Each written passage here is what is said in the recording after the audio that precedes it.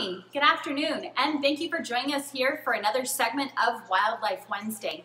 My name's Rachel, and today I'm going to be going down to Crow's rehabilitation grounds to meet up with Bree Frankel about how Crow takes care of juvenile rabbits.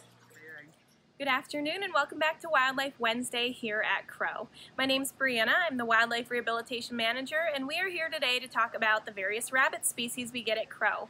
Now we get two specific types. We get the eastern cottontail and the marsh rabbit. Typically on Sanibel and around marshy areas you will see marsh rabbits as opposed to cottontails, and more in Fort Myers, the inland areas, we get a lot of cottontails.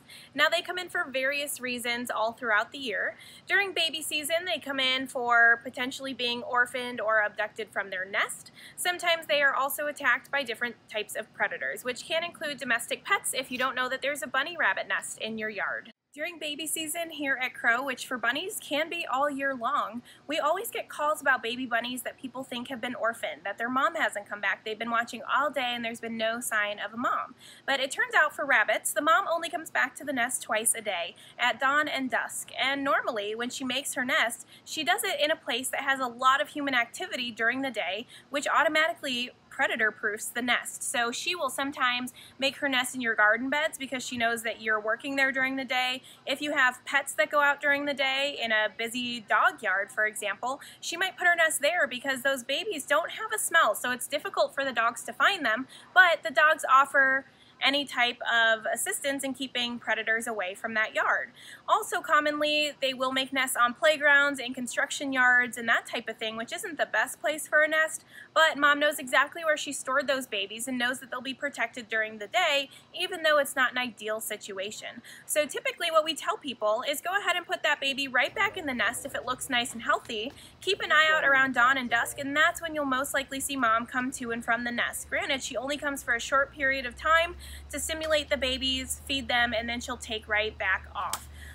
So commonly when those babies come in and we tell people, you know, it's okay to put it back in the nest, they don't actually know what to look for. Now a rabbit nest is not a burrow. It does not tunnel down into the ground. In a lot of situations, it's just a very slight depression in the earth, just a very slight depression. A lot of times mom will pull her fur and put some of her fur in that nest. She'll also pull a little bit of leaf litter, some debris from around your yard, and a lot of times there'll be nests in those yellow circular patches in your yard because that grass is not actually alive anymore, but it makes the perfect suitable cover-up for a rabbit's nest. So sometimes all you're looking for is a little bit of dirt that has been moved around, a little clutter of leaf litter, that type of thing, and that does qualify as a suitable nest for those babies.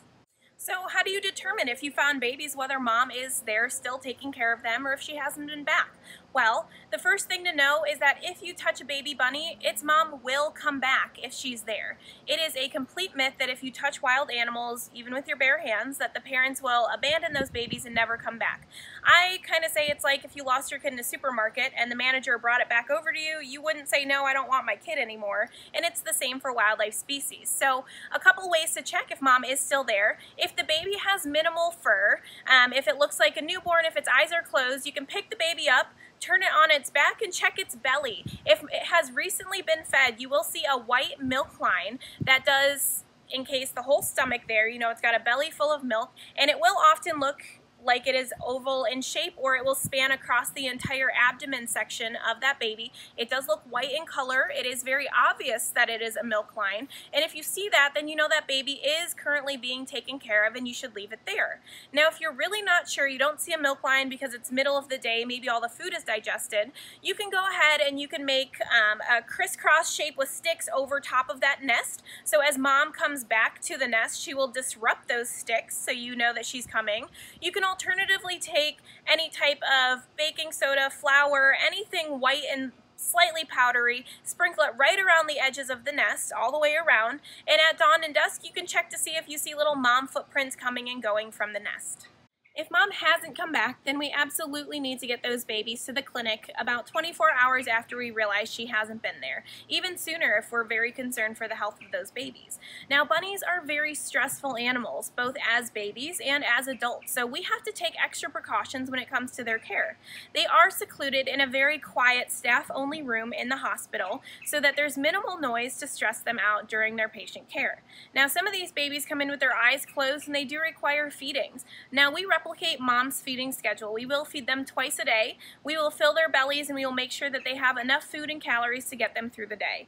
Now, we do feed them in the morning and in the late afternoon or early evening, depending on if they're here at the clinic or potentially in foster care, which is wonderful that we are able to have a foster mom who cares for our bunnies very closely.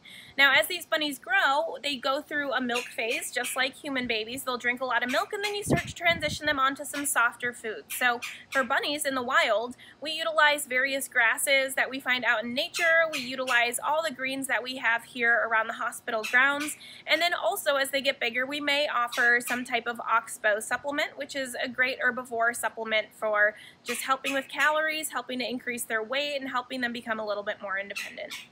Any type of baby animal is prone to habituation in a captive setting. So just like we do for other animals, we combine them to make sure they're raised with species of their own or very similar species so they don't see humans as friends. We do the same thing for our baby rabbits. We will combine them into big cohorts, we call them, so that there's multiple babies within the same hutch as they grow up. This way they grow up knowing that they're rabbits, they grow up learning from each other. Sometimes there's some bunnies that learn faster than others, and they really help facilitate the younger bunnies in eating on their own. So to avoid any type of habituation, we get them in together as soon as possible. Even if they're not siblings, we will raise bunnies from different nests together. They do great together, and they do much better when they have other babies to be with, as opposed to just one individual caretaker, and they don't realize that they're bunnies. Thank you, Bree, for sharing all of that wonderful information with our audience members about those cute little bunnies that we love seeing out in the wild. And just as a reminder from last week, Crow's Taste of the Islands passports are available for purchase, so visit our website for more details. Have a good day. Join Fox 4 for the 39th Taste of the Islands, benefiting the Clinic for the Rehabilitation of Wildlife, reimagined and all November long.